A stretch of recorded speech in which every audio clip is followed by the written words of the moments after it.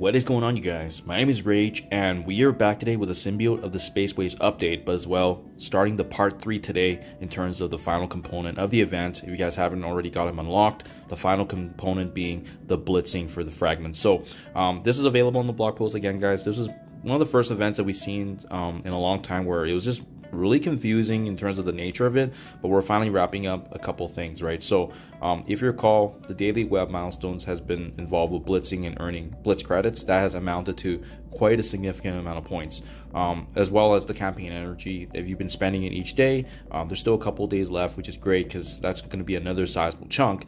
And then finally today, starting February 2nd at 1 p.m.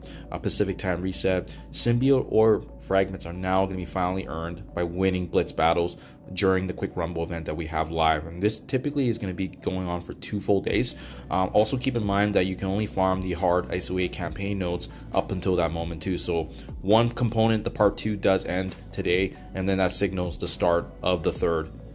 Now guys, having said that, allow me to show you here in terms of the milestone how that's going to look in game here. So first and foremost, typically how this works with the blitz milestones is that with the blitz battles is that you want to be getting wins, and it's not live yet in game, but when you win a battle, it's going to give you fragments here. Right now it only gives you credits, but the moment you do, there's going to be a variability in the fragments that you can generate. So I mean, the good news is that it's actually pretty easy. Just got to make sure that you're winning battles, so you can use a strong character that can carry maybe 3 or 4 other weaker allies on your team, and then that way you can get these fragments over time. Sometimes you can even land the full orb, right? But we haven't gotten any information or communication on how many points that's going to be. That's the only caveat. Now, because this event's going to be ongoing here for the next 2 days, it could be a lot of blitzing, right? You can fully max out 16 rotations, which is 8 per day, and be getting actually a sizable amount of points. Assuming that you're getting north of 30 to 40 wins,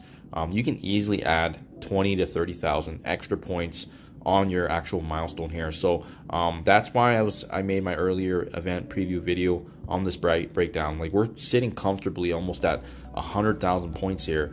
If we add another 20 to 30,000 from this, and assuming you maximize the campaign energy here, I still have another 24,000 that we can add in. I mean, it's gonna be looking really good, guys. That's why this mega gold orb, it's gonna be very close, especially when you combine that with making sure that you're not missing any of the web milestones and the free claims as well. So milestone 16 should be within our grasp, especially for the 15 spores and as well as the mega gold orbs. If you go beyond blitzing and obviously maximize as much as you can, you could potentially even push for milestone 18 for those final 25 shards, but that's quite a bit of blitzing. I'm probably going to stop at this milestone 16 mark, just because it has that nice mega gold orb, gives us a nice boost in the account, and as well we still have 3 days and 5 hours remaining at the time of recording, so still lots of time. But hopefully you guys have been able to capitalize. We've been getting more and more shards of Void Knight. Super excited about his unlock.